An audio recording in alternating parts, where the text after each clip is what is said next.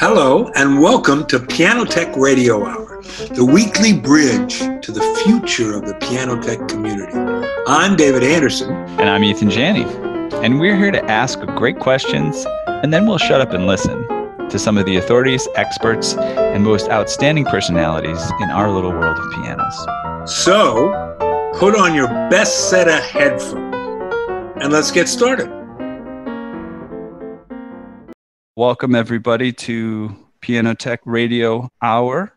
On today's show, we've got Owen Lovell, and Owen is the piano review editor for Larry Fine's Acoustic and Digital Piano Buyer, the standard consumer reference for piano shoppers. He holds a bachelor's and master's degrees in performance from the Peabody Conservatory in Baltimore and a doctorate from UT Austin. He has appeared as a soloist and chamber musician throughout America as well as internationally. Owen is currently an associate professor of music at Georgia College. He has trained as a piano technician under our good friend Sally Phillips. How you doing today, Owen? I'm great. Thank you so much for having me, and happy Memorial Day to everybody, or Memorial Day weekend anyway, to everyone. Yeah, it's great to be here. Excellent. It's great to have you. Very excited.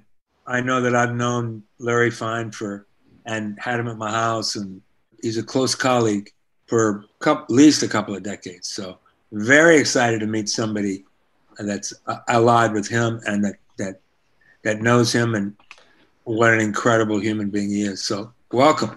Thank you. Thank you. Before I launch with our first question here, I will just remind everybody this event is being brought to you by Piano Technicians Masterclasses, an online educational resource that offers you cutting-edge instruction from piano industry masters without leaving your home. You can find out more at www.pianotechniciansmasterclass.com/PTM2020. And Owen, what I'd like to launch the conversation off with here is if you could just tell us a little bit about how you did get involved with Piano Buyer and Larry Fine in the first place. When did that happen, and what's the story there? Sure. So my primary position, I'm an academic. I'm a state university professor and mere civil servant, and I've been a piano professor for about 15 years at this point. And so this sort of just came out as a way to feed my inner piano nerd. You can't really talk to a lot of your family members and your friends about your passion for the instrument and all the little tiny vagaries of how it goes together and what parts are in there and all that sort of stuff. So I was on the Piano World Internet Forum, and Larry and Steve Cohen from the Baltimore area put out a call. They were looking for guest reviewers. Piano Buyer, the evolution of piano book, had just come online. And so the first couple of reviews we had were with Steve Brady's wife. We had Mary Cushing Smith, technician, come in and do a review. But he wanted to get some perspective from some professional pianists as well, to have additional reviewers available. So I basically just answered an internet want ad. So we wrote a review of kind of the lower priced, what was that review? It was called sort of grade 3 value pianos. I think we were looking at Petrovs, we were looking at lower line Schimmels, we were looking at a few pianos like that, and we just sort of hit it off in terms of just the relationship as a writer and a player. And so I was invited back to write a couple of additional reviews, and then he came to realize that my network of people as an academic is a little bit different, and I might have access to more professional pianists who can provide professional reviews and be able to write. Because this is one of the tough parts about this, is trying to identify. You can find really good pianists and you can find really good writers, but it's really hard to find people that can do both. So my primary position for Piano Buyer is I'm the review editor. So some of the reviews I write myself. Some of the reviews I select other pianists to write the reviews, and I'll edit the reviews along with Larry. And also sort of choosing the products that we choose to review in each issue. So this is the paper version of it. This is the best of Piano Buyer here. Let me get it in the light. So this is sort of a static thing that you can buy at a bookstore or on Amazon, or probably even through the Piano Buyer website.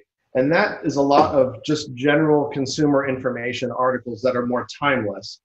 Then this is the pricing supplement. That comes out twice a year, fall and spring, that we update what the market prices are for things in the digital and acoustic new piano market. And then there's a wealth of information, including stuff that came from the old piano book on the Piano Buyer website, pianobuyer.com, which is both mobile and desktop ready.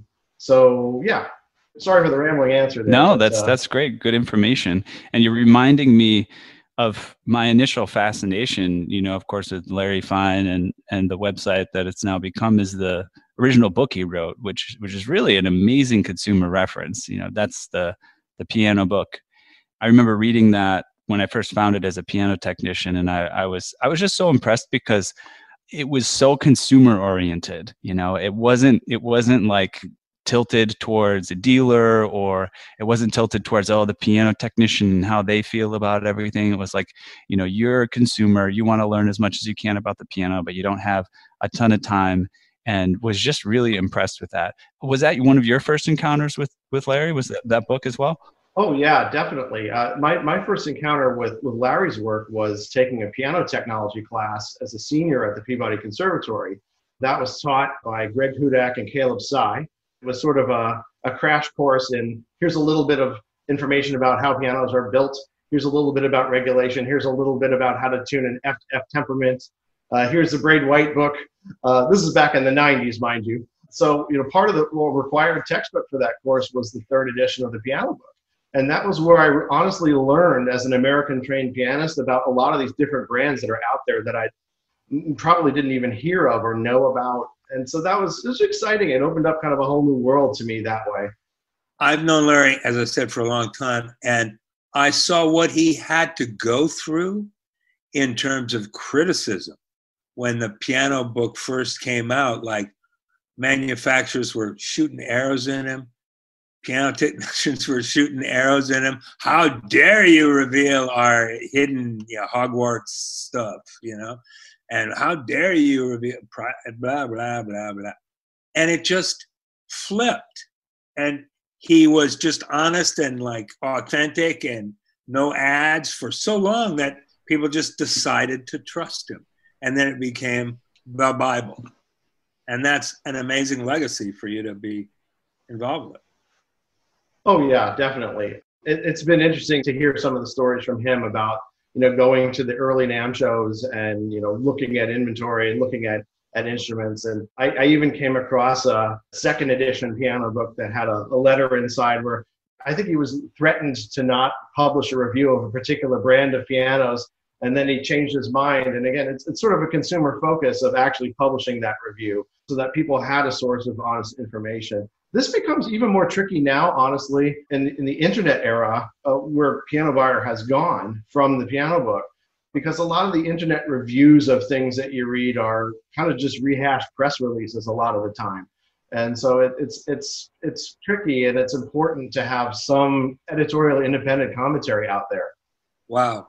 I'm so glad we're getting to know you, my friend, because you are a fascinating example of this awesome domain of piano nerds, right? Piano techno nerds. Like, you're an insane player. Maybe we'll get a chance to hear, half a minute of you playing the piano at speed. And a piano technician and a piano tuner and an insane student of what's going on in this world. Thank you. Thank you for coming. Yeah, for sure. Oh, sure. It's super fun. My mind is bursting with questions. But do we have questions yet from... We don't have questions in the chat yet. And I think what I was going to just make sure and give a moment to call out to people, like, as you get to, you'll get to know Owen a little bit better. I did a little pre-interview call with him a few days ago, but you'll get to know him a little bit better as we continue. And I think the questions will start to pour out about like what he's into and what he knows, what he doesn't know. One thing I'd like to ask is, what do you know, if you know anything, about the state of the piano industry when we started to go into quarantine? It started in China, right, which is a big place for manufacturing and pianos in general. Is anything coming to your ear through the grapevine here? Yeah, it was interesting. The timeline of all this has just been just tremendous and just shocking and all kinds of things. And I do feel very much for the technician community, because in a lot of ways, you guys are bearing the brunt of this economically in a lot of places that are locked down and even places that aren't at this point. So this year's NAMM show, NAMM is in Anaheim in January, late January. So everything was conducting itself normally at that point. People were shaking hands, people were hugging each other, people were in big crowds. We didn't really know very much about what was going on other than, you know, an oblique reference to it. And so I never got ill. My wife and one of the reviewers I brought with me actually both became sick with some of the symptoms of that. The timeline is such that we don't really know, but personal stories aside, the industry has sort of followed as things have started to shut down. It hasn't been everywhere all at once. It's been gradually from place to place. So most of the factories are offline at this point. You know, I know if you're trying to get Steinway parts and you're trying to call Pete and Parts at the Steinway factory, they're probably not picking up the phone right now because I think, you know, they're still in lockdown in New York City. As far as I know, I think the stage 1 of the reopening plan, when that region is cleared, does allow manufacturing to resume, but I don't think they've reached that point yet. So on the manufacturer side, everything's been pretty much idle. And of course, that goes to the supplier levels as well. And then the trickle-down effect of this has been interesting in the industry, where distribution has been, of course, impacted. So a lot of the things, I mean, the supply house. Owen, before we go down the chain, let me ask you about, now, is that true globally? I mean, Steinway, yes, but Mason Hamlin, yes, Walter, yes, Bechstein, yes, Steingraber, yes. I mean, as far as I know, the people I've talked to in Europe and the people I've talked to in America indicate that the factories are pretty much offline at this point. I haven't really talked to a lot of my contacts in Asia about that because it's sort of a sore subject to even want to talk about right now in terms of just, you know, devastation. I understand, but data is data. Anyway, fascinating. Go on.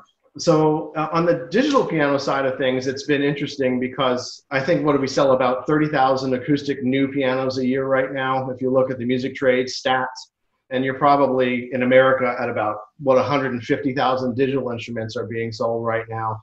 And so as the distribution hasn't really been happening, so a lot of distribution is reconfigured towards delivery of essential supplies. If you've tried to get something on Amazon, you know, a month or so ago, you probably couldn't get it unless it was something you absolutely needed on a long wait.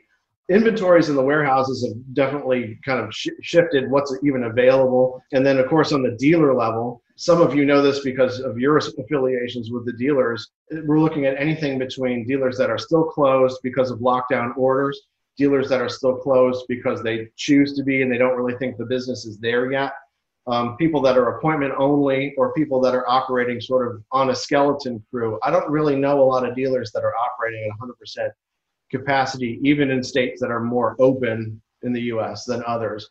So it's been very impactful. And unfortunately, I think there are going to be some casualties from this round of what's going on. This is a huge event. And I just hope that, you know, this thing mutates into something else, or a vaccine becomes available, or something that, even from my point of view personally, you know, I am in a comfortable position in that I'm a professor and I'm able to continue to teach. It's worse, but it's still happening. But my side technician income has kind of gone away as well. Honestly, I've given a lot of that work away to other full-time technicians when it's become available, just because it's got to be a scary thing for a lot of you all. Yeah, that's exactly right. And you're in this fairly unique position of having your hands and feet in all these worlds. And that's why I find this really fascinating. So we've talked about the impact on every level. So where do you see it January 21? Boy, you know, I think that's a really kind of salient date, isn't it? That we sort of look at that time period and say, you know, are we going to have the tools to return to normal or not? Yep. And I really can't say at this point. It's going to be fascinating to see what the next NAMM show is going to look like. You know, is it going to be anything resembling the 150,000 people that descend on the Anaheim Convention Center over 4 days, the same way that it was before? Yep. Yeah, it's an amazing question.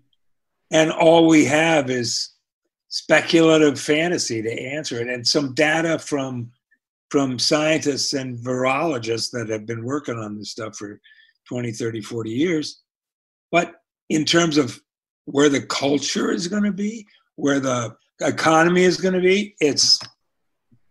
We know it's going to be radically different than now, but we don't know how it's going to be. The one thing I can, if it's any solace to the piano technician community, the one thing I can say is that the interest, a lot of customers, a lot of people that are shopping contact Larry and I as well. And that interest in playing the piano has gone up. It's stable or up from before, as people have been forced into the situation that they've been forced into.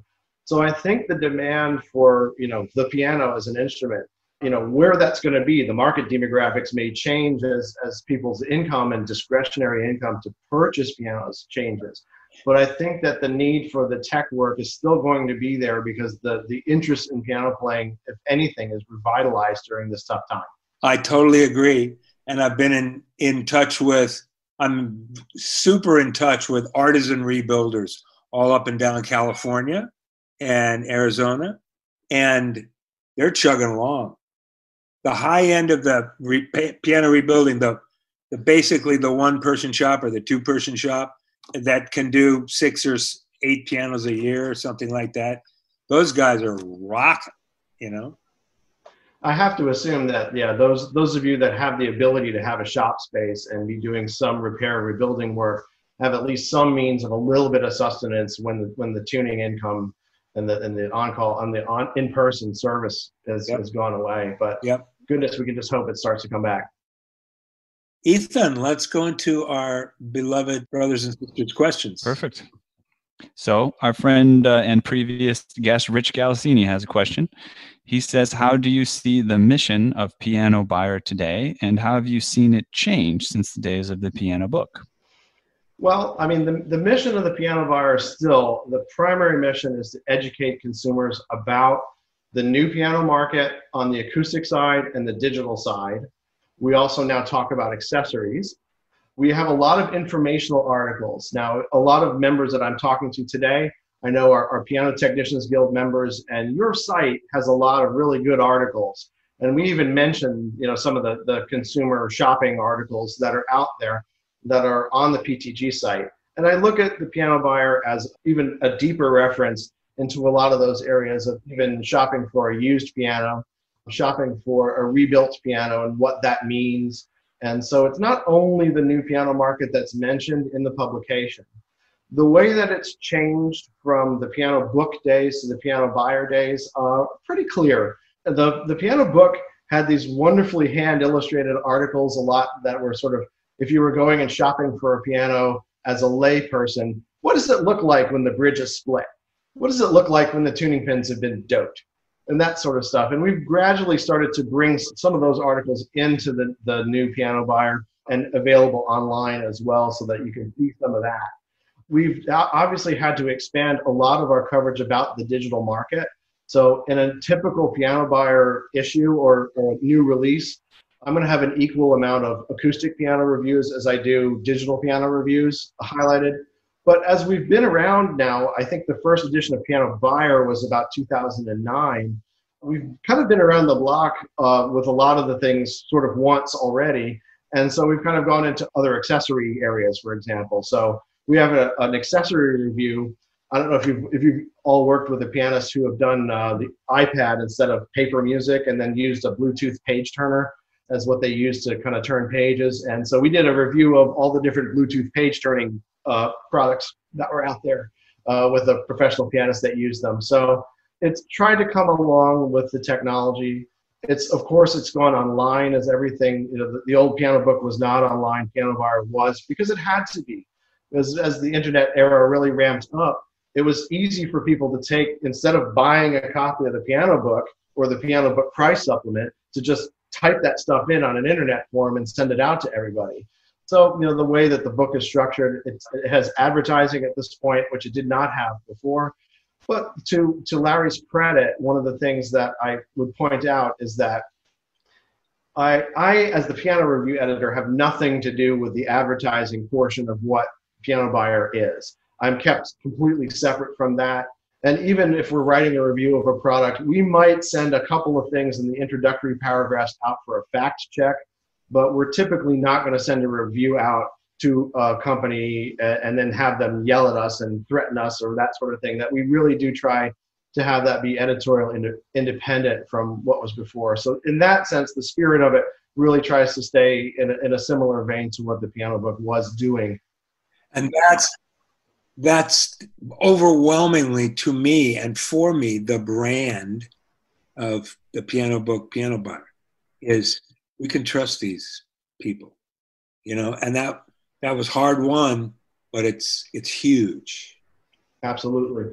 And I think David and I would also love to just interject this, as I'm sure a lot of people on this call agree, but it's useful to say, I think as piano technicians, it's really easy to kind of think about our own best interests and, how are we going to make things work for ourselves. And I think the truth fleshes out in the end is when you do keep the consumer in mind, that it's really about them and optimizing their experience, being upfront, being honest with them, even when you have difficult things you have to communicate, it tends to make better business for a piano technician in the long run, to kind of be like the piano book. That's why I love giving the piano book out to clients and things like that. Well, yeah, that sense of trust. I mean, once it's gone, it's gone. So that sense of trust is so important. And that you hold that and really understand the core of your appeal of your brand is really beautiful. I'm loving to hear this, because I had so much respect for Larry and his holding of the ethics of the brand for a quarter century.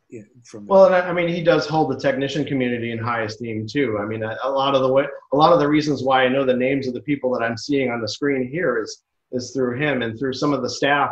We have a small crew of staff and advisors that we have for the piano buyer team, and we do include technicians in that. So Larry interviewed me and wrote an article, and around the interview, with me as a restorer and the head of a restoring team, the first issue of Piano Buyer was a tremendous honor for me. Right. And, from that point of view, it's been, we don't just talk about the new piano market. We do talk a lot about the new piano market because, again, we sort of see this as a resource of information, probably the best resource of that information that's available. But we have done articles on the New York area rebuilders. We've done an article on different philosophies of rebuilding, people that like to rebuild instruments with the original specifications, people that like to sort of remanufacture the instruments and change scale design aspects and things like that. And so it's interesting, and it's dynamic too, that we are open to ideas for other articles from the technician community, just like we are from all sides of the industry.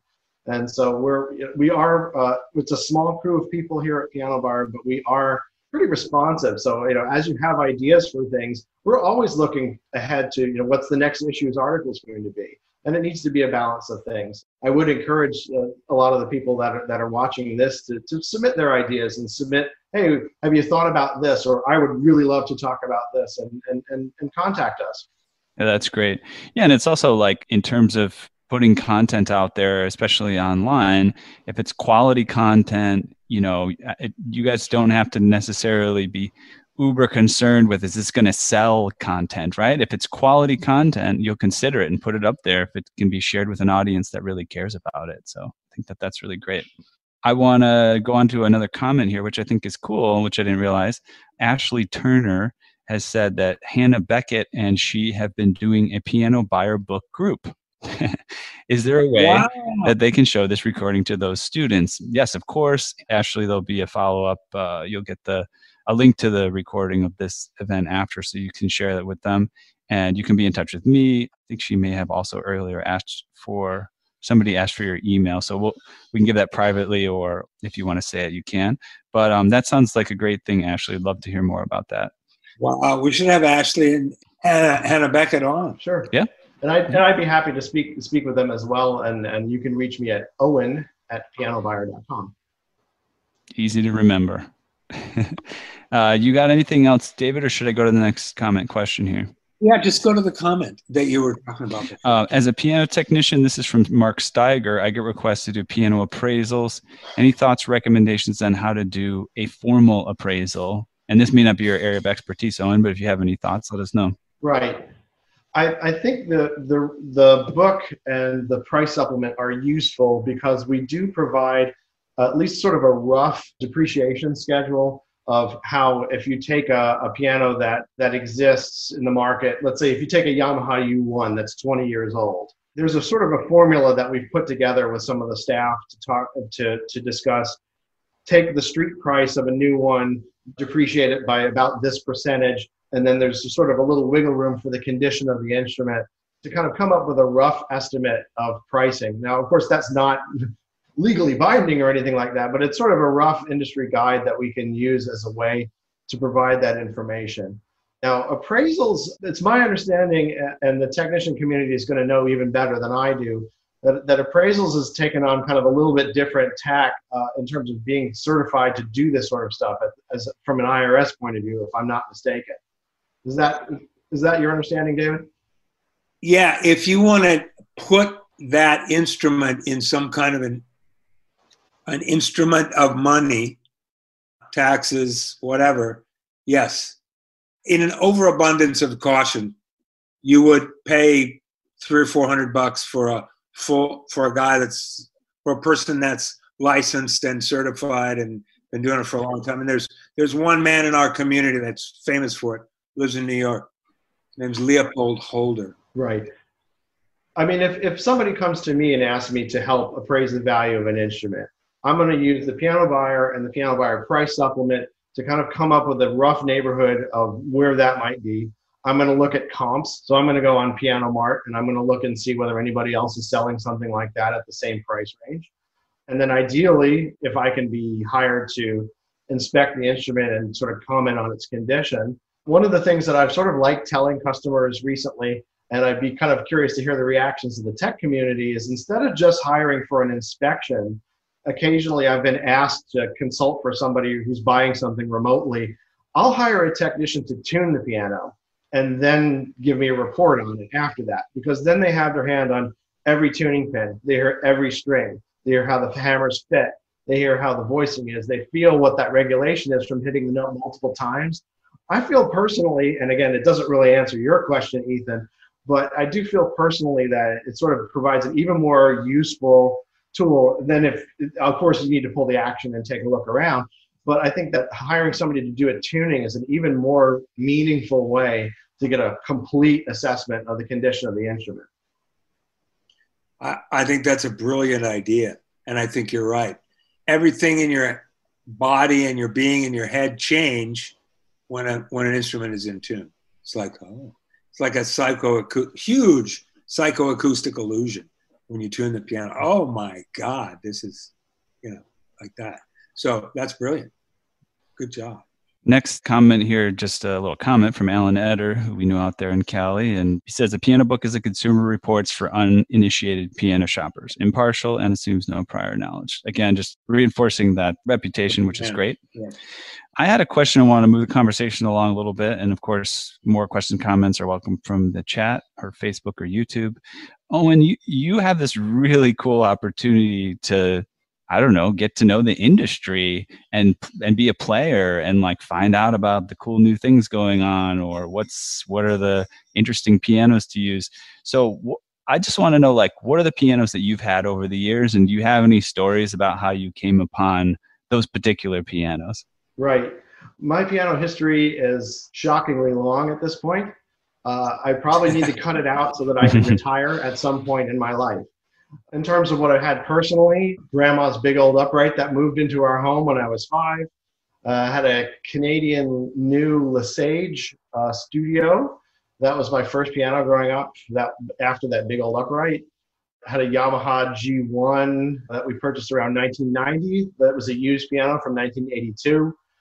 So that's up through college. And then after college, my first big purchase was a Schimmel 130 upright.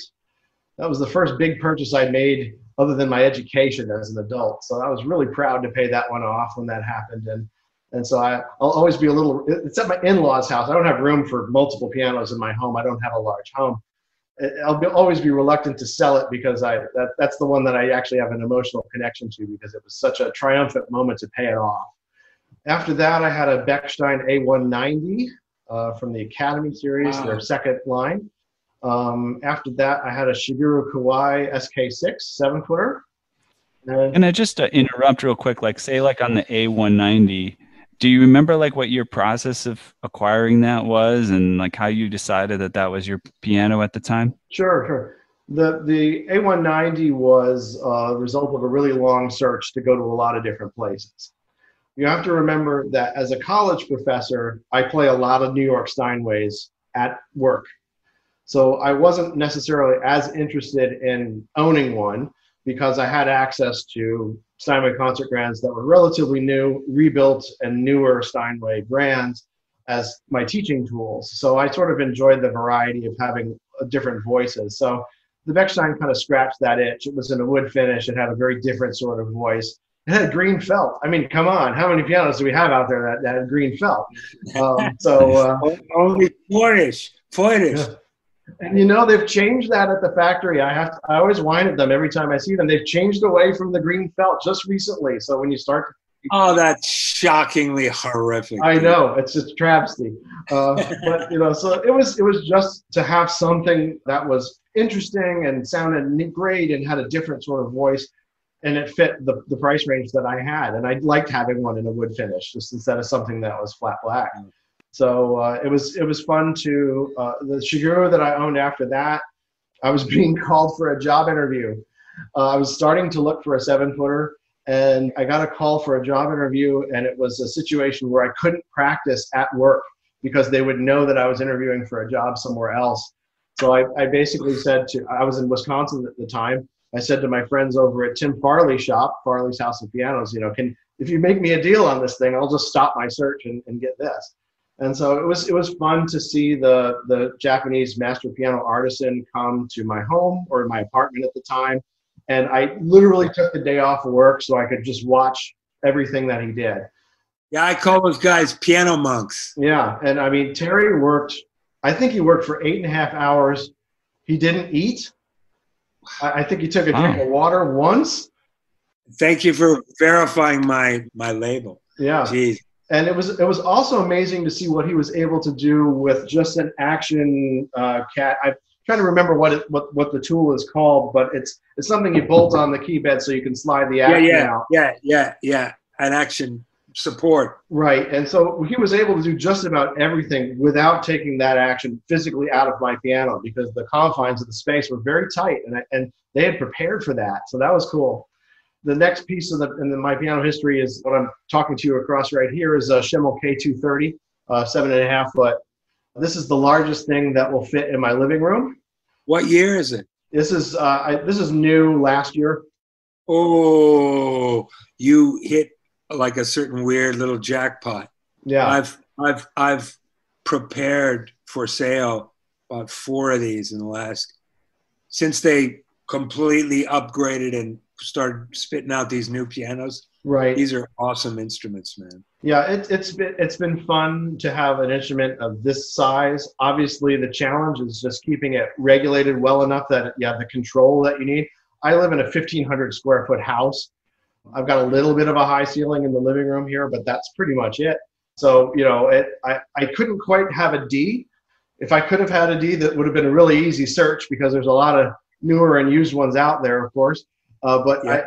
My wife did overrule me on getting a D because somebody needed to be able to walk through the front door, which would not have been possible at that size. Oh, dear, there's a whale in the living room. You got to get it out of here, right? Well, thank you for sharing that. Yeah, I think it's really interesting to hear about that. And do you feel that your relationship with Piano Buyer has allowed you to like make these better decisions? I mean, I'm sure the answer is yes, but is there any details that you have on making your own piano buying decisions? Well, yeah, there's a lot more. I'm a lot more educated, of course, about being able to choose an instrument and being able to evaluate an instrument. I mean, it's the ultimate piano nerd job because I get to play literally everything that's for sale in North America, and get to walk into the dealers and and just try everything that's out there. So, you know, if I want to go up to Atlanta to Cooper's, or if I want to go up to the Don Bennett shop and Sam Bennett shop up there at Piano Works and walk around the rebuild shop and play whatever, it's super fun. People get really scared of going in piano stores, and I get excited to go in the piano store. So from that point of view, it's definitely different. On the flip side of that, I do have to say, you have to be careful working for the piano buyer in this capacity, because you can end up in situations where I don't want to call into question the ethics of the book. And so, you know, a manufacturer might really want me to own one of their pianos, but you know, I still am going to go through my local dealer through the sale process and things like that. I mean, I would love to be flown to all these factories all over the world and see what it's looking like there, but it's not fair of us to expect the company to fly us over there on their dime and to put us up in a hotel and feed us, and then expect me to write something in particular when it comes time to write a review. So I still do a lot of that sort of stuff, and I'm afforded a lot of those opportunities because I'm an academic. So it's pretty easy for me to get a concert in a particular place if I just sort of trade a concert with another professor who does what I do over there. But we've been trying to, you know, be careful about how we do that, so that I don't put the publication in any sort of compromising situation as well. And it's definitely a concern that way. But it is really cool to have, you know, people whose factories are on the fall board on a first name basis or in your phone. I mean, that's really, it is, you do get kind of starstruck by that in a way. It's amazing. Now here's a possibly controversial and certainly unsettling question. What percentage of dealers that you walk into, and you must have an order of magnitude more experience with this than most of us, even though we're full-time in the business, what percentage would you say of those dealers really do prep their pianos that are on the sale floor? What I'm seeing out in the field generally comes from one of two camps.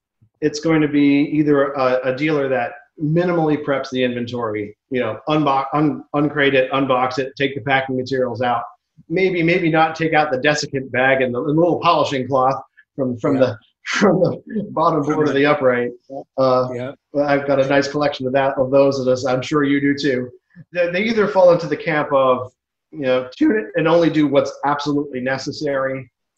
Unless you have a client that's coming in and has made an appointment. And that's something that when I advise people that are shopping new pianos, when they start to narrow down what they think they want, I advise them really strongly to make appointments days in advance, so that you can expect to have a prepared piano, and hopefully some of you all get the call to come in and set them up. But the other camp of course, is going to be the dealers that are not the low price above everything, the service-oriented dealers that are going to have either techs on staff or a great Rolodex of, boy, my students are going to get the reference to a Rolodex pretty soon, are they? But a great Rolodex of awesome contract techs that they can hire in to do the proper prep work. And these are going to be the dealers that aren't going to, you know, argue with the customer over an extra $500 of pricing. They're going to provide service, and so that really hasn't changed too much. In my experience with Piano Buyer, of course, we do give the dealers a heads up that, hey, we're reviewing this piano for the piano buyer, so please have it prepared. That takes different. Some people are more thorough about that than others, and so we're not quite secret shoppers. We don't just sort of, you know, go in, you know, ambush style to the stores. But well, that's right. So they take special care, to do some good work on the pianos that you see. And again, if you're not comfortable doing this, I completely understand. But what percentage of dealers would you say that you walk into provide that service-oriented, kind of like domain-wide service-oriented thing? I would say probably 20%. I thank you. Would be about where I would put that. Again, now each market is a little bit different. You know, when I lived in Western Wisconsin, it was a fiercely price competitive market for some reason in the Twin Cities area. And so there was a little bit less of an opting towards the service oriented, except for maybe one dealer conglomerate in that area. Down here, again, I am in a rural area, so I have to travel to be at a piano dealer. I have to go about 100 miles to go to a piano dealer from where I live. I get it completely. and speak to the educated piano buyer and what that looks like, and whether you can, steer your well-resourced piano clients when they start looking around for something else to, down a chain of ethics, Well, I mean, it's a little tricky, because think of how, if you want to learn about something, what do we do now? We kind of Google search it first, and we click on whatever shows up on the first page. And a lot of those results are going to have sort of an advertising bent to them as well. So I think, getting information from a variety of sources is the best way to be an educated client, an educated shopper. And the piano technician piece of that does come into the picture as well. And I do advise people that are shopping, if they're shopping for a second piano, not their first purchase, they probably already have a technician that they're working with. And as the demographics of the U.S. population have changed, what people have for sale and things that could be for sale that people don't even know about, especially on the used market, the piano technician can be a great resource that way in being able to identify some things that might be in their budget that they would not necessarily find in a store. So in addition to the store experience, which can be good or it can be bad, some of them have evolved, and some of them it's sort of the same used car kind of feeling, that sort of slimy feeling of being pitched only what's in the store and always everything negative about what's not in the store. Everybody's a little different about how they handle that.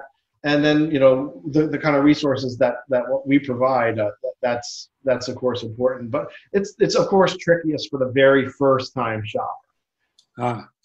So I know that most of my respected brothers and sisters here on this call are piano nerds and are on this call because they're piano nerds and they want more data and more community and more like feeling like, wow, we're doing something.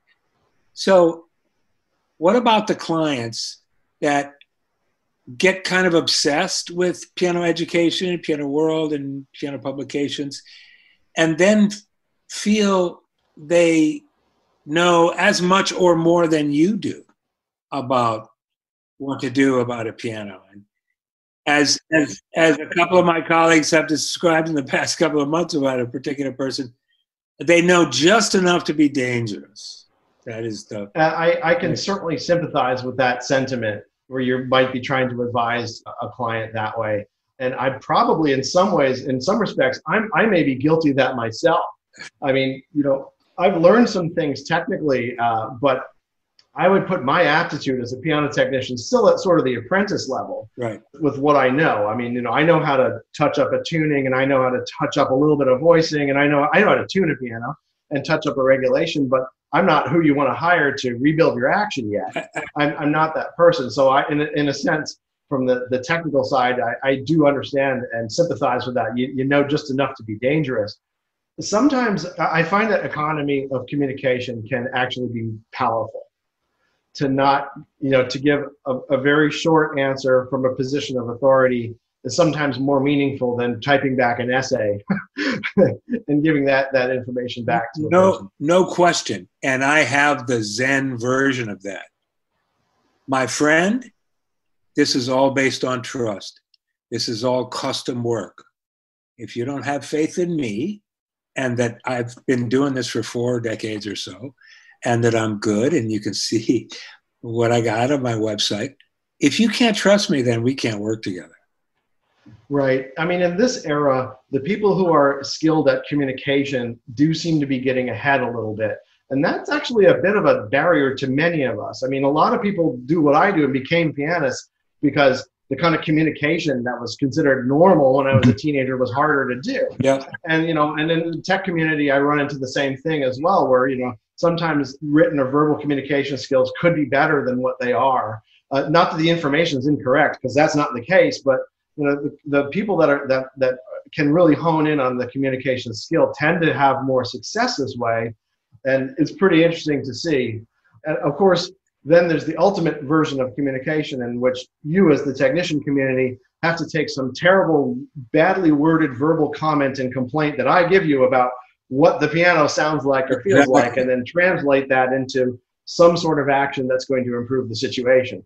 And automatically assume that you're one of those ego-filled, kind of subtly and unconsciously ego-filled people that think you really do know more than and you got to verify everything I tell you. And it's some of the reading I've done sort of suggests that some of the pickiest people I've seen online are in the digital piano community, where they're not used to one of the things that I've come to understand in my brief technical training is that the imperfection is everywhere. There's little bits of imperfection everywhere, and even some of the finest instruments, and learning to sort of manage that to, for example, just tune a good unison. And so a lot of the people on the digital side is that technology has increased as memory has become cheaper, and then the quality of the samples get better. They start to freak out when they hear a little whisker of a false beat, or they hear a little damper noise, or they hear a little bit of that. And so the things that we take for granted as part of just the experience of playing a piano, you'll have pages on Piano World that are 10 pages long with people complaining about some odd noise that this model is making, which is just an artifact of an actual piano. Exactly. Wow. Hey, Ethan. Yep. Man, I don't know how you're feeling, or I don't know how everybody else is feeling, but I am loving this. This is getting to things that are kind of at the heart of where players and technicians really have to interface. It has to be a high-end exchange. It has to be clear communication. Or else. Sure. One thing that came up for me while you guys were talking about communication is just what I find is interesting about the overlap with being a piano technician is the more I learn about communication, the more I learn that it's about listening. It's not about talking. It's about listening and processing what's going on. And so that's actually a bonus for us as piano technicians. We're great listeners. And we just have to extend that to the relationship side of things. Actually reading a book right now called Never Split the Difference about a FBI trained hostage negotiator, talking about negotiating tough negotiations and making sure you get what you need to get out of them. Turns out the book is just all about listening, and asking the right questions, not necessarily talking a lot. So yeah, that's a brilliant point, Ethan, because some of the best concert technicians I've ever worked with will take the time, if they're assigned to a venue, for example, and they're not just going per service, will take the time to sit back and actually listen to me play the piano for a while before we have a conversation about what needs to happen. And so that it is a tricky thing, because you're experts enough in your field that you'll hear something and you'll know exactly what you want to do, but it's important to have that conversation with the client and sort of build that trust and build that communication. For sure. Do you have any other questions that have popped in the chat that you'd like me to answer? Yeah, sure. Well, I definitely have a comment here, but I'll follow up what you just said with when we had our masterclass with Sally Phillips for Piano Technicians Masterclasses. One thing she highlighted was, don't fix anything for a pianist that doesn't need it to be fixed, because if it's a concert situation and you have a half hour left to get everything right, and you find something problematic and you start diving into it, and then the player comes over and they're like, what just happened to the piano I was just working at? It's a way different story from you walking over to them and saying, hey, I think I can do this and that. Do you want me to? And they say, oh, no. I want you to do this. This is what matters to me as the pianist. So I feel like there's a lot of direct application to, and also less work, more efficient work when you listen to what somebody cares about and what they need in their particular situation. This comment I'll read from Stephen Russo, another great little anecdote. When the piano book first came out, he bought a case from Larry Fine. And when he came to an unserviceable instrument after a nominal charge for the service call, he gave them a copy of the piano book. That was before the information superhighway, but it cemented a client. Yeah, I think that's great. Oh, that is great. Yeah, that, and we do hear stories sometimes of customers that will walk in the store with a pricing supplement in their hand, and sort of, as part of the negotiating tactics of, the retail price says this, but the book says I should expect to pay somewhere in this range. And so it's funny to hear. We get comments from people at all different levels, and you're able to, by the way, comment at the website on our articles and on our reviews. So in addition to just reaching us by email, you can sort of provide additional commentary, and we moderate those to an extent to keep ads out of there, but we're happy to hear some feedback from the technician community as well, especially with some of the instruments that we're reviewing and other products. Here's a question, which you don't have to go crazy over, or whatever you have for it. We kind of already asked it, but Nancy asks, please speak to your opinion of the future of the piano industry. She said, is the piano going the way of the harpsichord? Any thoughts on that? Oh, that's a good way to ask that question. That's a good question. No, I don't think the piano is going the way of the harpsichord yet. It's one of the toughest parts about all of this, and as a performer that plays some modern compositions from living composers, is editorializing, hey, which pieces do you think are going to be significant? Which things are going to last and stand the test of time? You can't know that. You can take your best guess based on your own experiences, but I think that the piano will survive. I think that the market for the piano, I mean, the number of brands that we see out there, honestly, like, we're in the middle of this crisis right now. This crisis is going to have an impact. Because people that are in the industry are kind of burning down whatever reserves they have just to stay open. Yep. And so that's going to result in some changes to the retail landscape. It may result in some changes to some companies that may be poorly financed. We may see a continuation of some of the more wealthy entities eating up some of the other manufacturers. Yeah. Now, what we've seen with that has been generally pretty positive. I mean, with the Pearl River acquisition of Schimmel, for example, or with Parsons acquisition of Grotrian, they're still being allowed to create their top line instruments with their, with honestly probably even better financial backing. That's exactly right. And so, it's not always a negative. These mergers and these takeovers aren't always negative. I think that the Yamaha acquisition of Gusendorfer, for example, I guess probably the biggest argument is whether the new series, the VC series of Gusendorfer pianos that are being released of the Grands, how much influence and where is that influence coming from? But I'm assured by the people that I talk to on their Vienna side of the operation that these are original designs that are coming from their side, and that they're just happy to have this level of backing to do the kind of R&D work they want to do. Have you played one, Owen? Oh, yeah. Oh, my God. I just was blown away. I do have a little bit of a crush on the 214 VC. Yeah. I do not have a bank account to handle it. That's right. But yeah, it's an interesting thing. Hope you live long enough to get to the used market for those. Yeah, I think I would imagine that you'd probably see a Piano Bar review of that line coming up pretty soon, if I were to guess, because they've been kind of redesigning a lot of that lineup. But yeah, so I think the industry is going to continue. The number of owners might shrink, but I think the number of brands might shrink a little bit. And for me, and as I'm sure a lot of the tech community appreciates as well, I do like having the choice. I like having the diversity of choices available to me. Including the rebuilt market as well, including having a couple of finished stock rebuilds available to play. Without getting into a huge side discussion of, all right, well, what hammers do you like, and what voicing protocol do you like, and what do you think is the perfect tone? And I love the fact that there isn't one good answer to this. And I'm always skeptical of those who are going to yell at me and tell me that this is the best answer and this is the only answer. I enjoy the variety, just as I enjoy, having friends of all different viewpoints. Yeah, that's the dogmatic side. When, by God, this is the road to Rome, and it's the only road to Rome, and this is the way Rome is achieved. That's ridiculous. I personally know so many awesome artisan rebuilders that come at things from radically different viewpoints, and it works because they're artisans. So, Mr. Janney, yes, sir. The old clock on the wall is ticking down to 0 hour.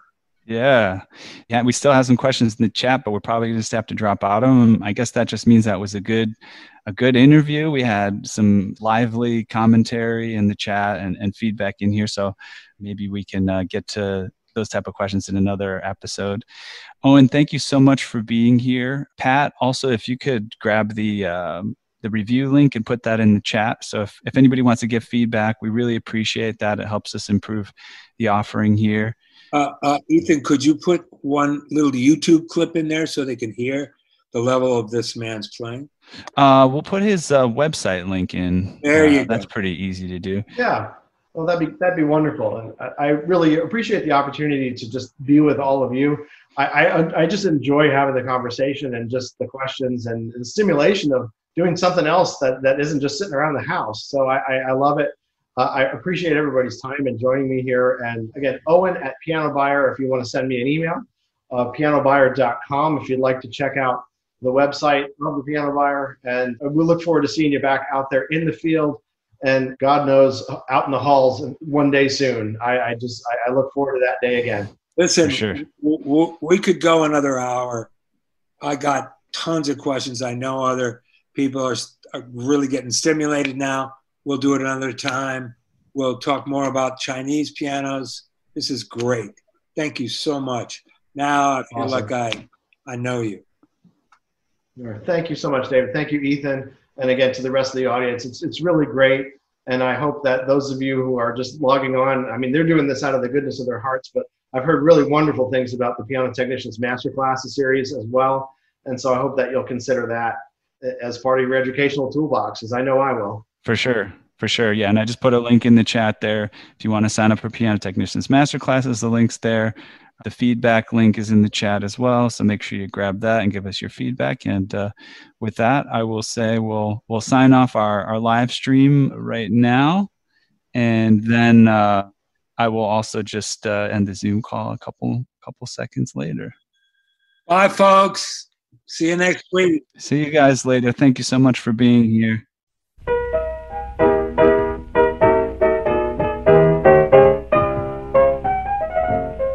Thank you so much for giving us an hour of your time. Remember that you can catch us live online every Saturday at 2 p.m. Eastern Time. That's right. Go to pianotechradio.com to register so you can interact live and ask questions of our guests. See you next week.